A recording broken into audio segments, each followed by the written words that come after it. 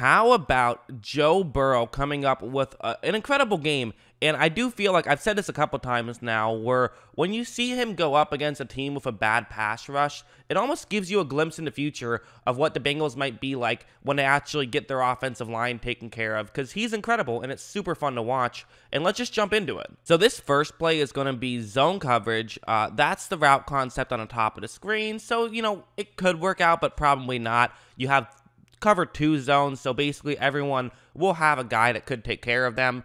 And also worth mentioning, this is a 2nd down and 15, and what Tennessee is going to do is they're going to be playing very far off here. It's a very soft zone coverage. They're okay with giving up some yards underneath, and for a lot of young quarterbacks, they won't just take what the defense gives them. They try to make a risky decision, but just looking at what we see on paper, clearly, I mean, you're just looking at it right now, you're probably saying, okay, clearly he should just hit the halfback, but a lot of guys wouldn't do that. However, Burrow, he does look up, sees if something's open, he reads the coverage, says, okay, I'll check down, and they gain a good amount of yards. They set up a 3rd down and 5, and they would convert on that 3rd down and 5, and it would have been a lot more difficult had it been a 3rd and 15, or potentially even a turnover, which can happen. That's what you like to see out of a young quarterback, someone making smart decisions, and I feel like Burrow, way more often than not, is making those smart decisions that a lot of young quarterbacks really struggle with making. This next one's another one. It's going to be a cover 4 zone this time, but it's a bit wonky. It's not your typical zone coverage.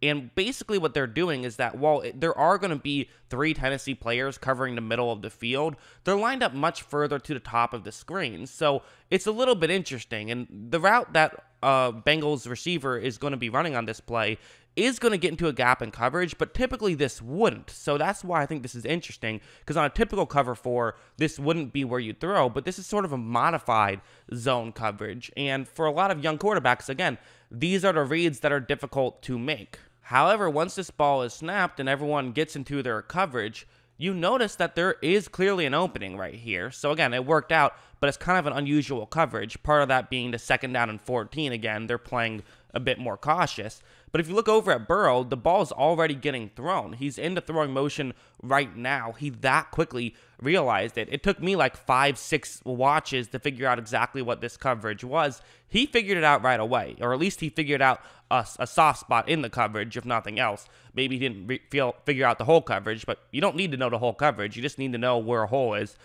He read it, so great job by him. He's also going to just make a perfect throw, and they're not able to get the 1st down, but to come very close. Just a really good play by Joe Burrow, and he's making these good veteran-style reads. I like this one as well, where it's going to be a cover 3 zone this time. There is going to be a player running into a gap in coverage, and one of the things I also just want to talk about with Joe Burrow is how crazy is it that when I talk about my breakdowns, these are the plays I'm breaking down. I think this is a great thing, because when Burrow is looking great, it's just like he's looking great like a typical quarterback looks great. And what I mean is, Baker Mayfield, for example, he's the kind of guy who, when he was in his rookie season and he was looking great, it's because he was making these incredibly risky throws that were working out.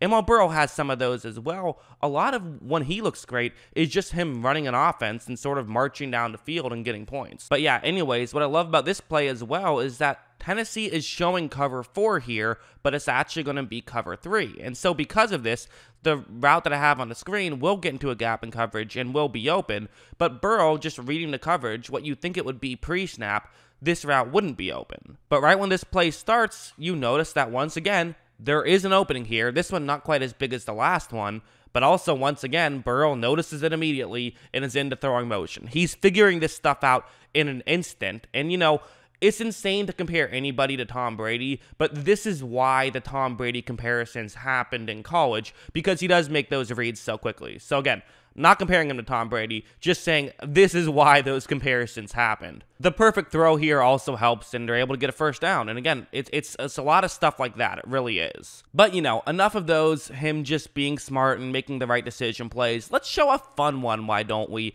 This one's fun. It's going to be a cover 1 blitz here. So Tennessee is blitzing on this play, and they're actually going to send an extra guy because someone is covering the halfback, but he's going to basically just read if the halfback is blocking, which he is, and he's going to rush the passer as well. So there's going to be a lot of pressure coming up for Joe Burrow. It's a 3rd down and 9, and the route you see on the screen is the one he wants to hit, and for good reason. I mean, that's a route that absolutely can get open against this type of coverage. The defensive back thinks you're running over the middle. He cuts back to the outside, gets pretty open. This is a good route against this coverage. However, once this play starts, there's going to be immediate contact, and this is going to slow down the receiver who's running the route Burrow wants to hit.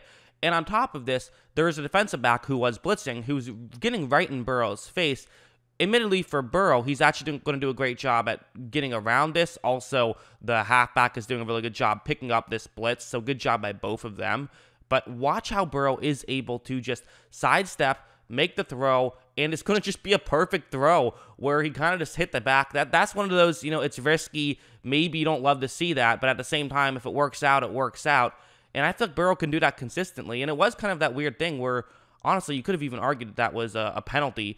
Kind of weird that it wasn't called, to be honest. But either way, Burrow was able to make an incredible throw where the receiver realized it right when he saw, and just an incredible play. I'm personally more impressed with the first 3 I showed you, the ones where he's just like making quick reads and making accurate throws. I think those sort of matter more in an actual game. I think kind of the highlight reel level plays are ones that, yeah, they're cool and they're fun, and it's nice to see that you can do that, but at the same time, that's not going to happen very often throughout the course of the game, but it's still, it's fun. I do want to be fair, though. He had one bad play. He did. He threw an interception. It was called back because of a penalty that wasn't really part of the play, so that obviously helped very much. But at the same time, it's fair to criticize Joe Burrow at times. I'm not going to just pretend like he's been perfect. He hasn't. He made a bad read. Let's get into it. This is going to be a cover one hole concept. So there's a linebacker covering the middle of the field. You also have one safety deep. Then it's just going to be man-on-man coverage throughout the rest of the play. And for Cincinnati, they have a pretty good concept to try and get the first down here. What they're doing is there are 2 receivers on the bottom of the screen. The one closest to the inside, he's going to run a route that's going to try and take the linebacker away, essentially. Because you don't know if there's going to be a linebacker over there in the middle of the field, but there's a good chance there at least will be a linebacker or a safety covering that area. Because when you're going up against man coverage and there's a single safety deep, basically 98% of the time, there at least will be someone covering the middle of the field, or just no one will be there at all, and it'll be a blitz. But either way, that would be good for Cincinnati.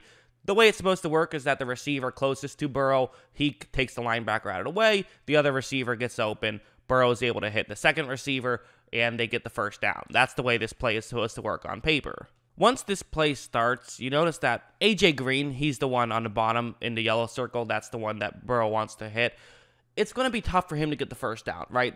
He's open. You can definitely get a completion here, but it's 3rd down and 8. Burrow wants the first down, and if he throws it right now, it's probably going to be just a catch, but you only gain 5 yards or so and have to punt. The flip side is that also look at the linebacker. He's going to do an incredible job on this play of not staying too far deep, which honestly is very risky, but he just realized what the play was, because had he just stayed with the player deep, then at least he's taking that first guy out of the play.